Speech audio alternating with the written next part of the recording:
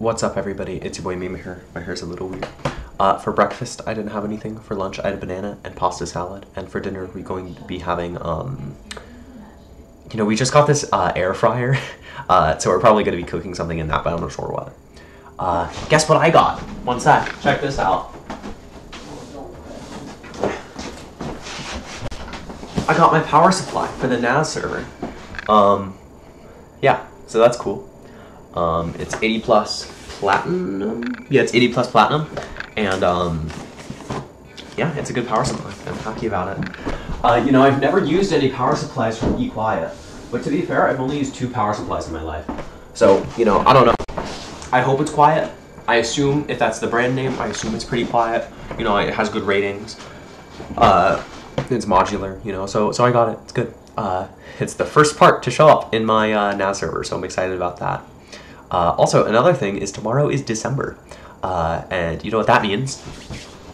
For those of you who don't know, every year from December 1st to December 25th, we do December 24th, we do a 24 days of Christmas thing where every day I eat a new chocolate and an advent calendar, and I have a little number in the corner of the video, and it's like very it's all very jolly, right? And I actually have quite a special advent calendar ready for this upcoming one. It's nothing crazy, but it's just a nice one. Yeah. Today there's a math test that I had to do. We actually started the math test yesterday, but nobody finished it yesterday, and so we finished it today. And yeah, I finished my math test. I don't think I did amazing on it. I definitely think I passed. I did maybe C or B work.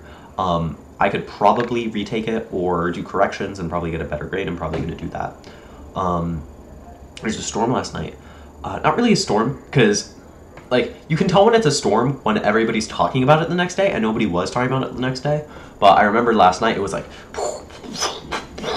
all over the house. It was super rainy, super windy. It was crazy. Yeah, and aside from that, nothing else really went on. There's a gnat on my screen that I didn't crush. It escaped. I've been watching some Lex Friedman lately. He seems like a very good interviewer. Although I don't necessarily agree with some of the people he has on, but I understand his viewpoints on certain things. Yeah. All right. See you, dude.